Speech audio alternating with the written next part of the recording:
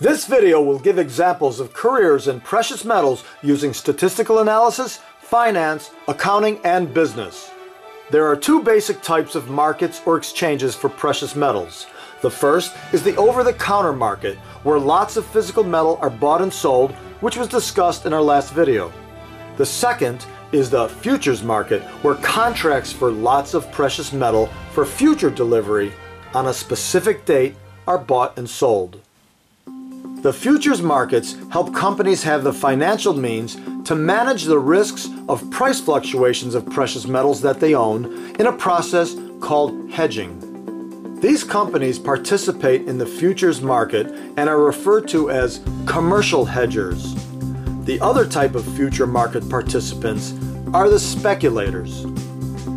Speculators are buying and selling for the expressed purpose of profiting through the fluctuation in market prices. It is the classic buy low and sell high approach. Brokerage firms warn that this is a high-risk activity and not suitable for all investors. Although the future markets were designed to help commercial hedgers, speculators provide most of the trading and therefore liquidity to the market. When a company purchases precious metals to incorporate into their products, it is called going long or having a position. It becomes part of their inventory and they have the risk or exposure of the price going down and losing money by the time they're done processing it for sale. They can manage this risk through a process called hedging. Hedging is done by buying one type of investment to offset another, so when one goes up, the other goes down, and vice versa. An example of this is when investors purchase precious metals with the thought that it is a hedge against inflation. They believe that the value of gold, for example, will increase with inflation of their country's currency. This is an example of buying precious metals as an asset for hedging. Futures, on the other hand, are a very different type of financial instrument. They are contracts to buy or sell a specific commodity on a specific date in the future. They can offset the purchase of a specific quantity of a precious metal by locking in on a future sale of the same amount to protect from future price changes.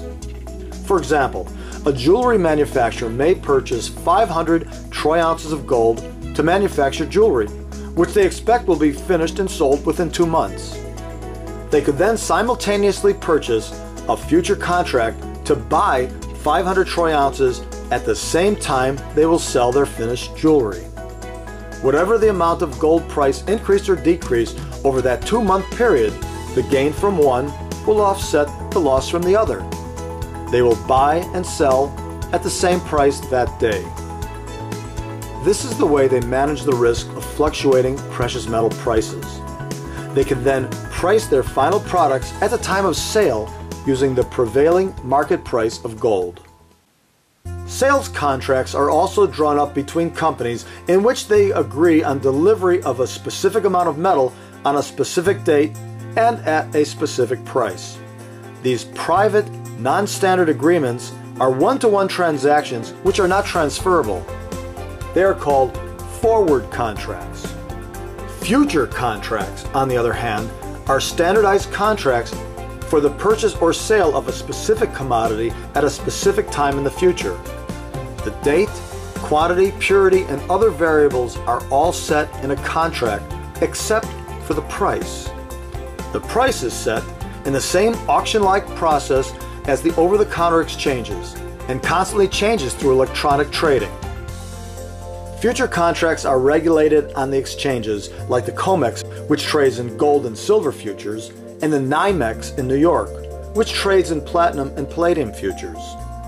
The advances of electronic trading of futures and options have allowed both producers and consumers an effective manner to manage the risks of precious metal price fluctuations. Precious metal future contracts will be presented in more detail in our next video.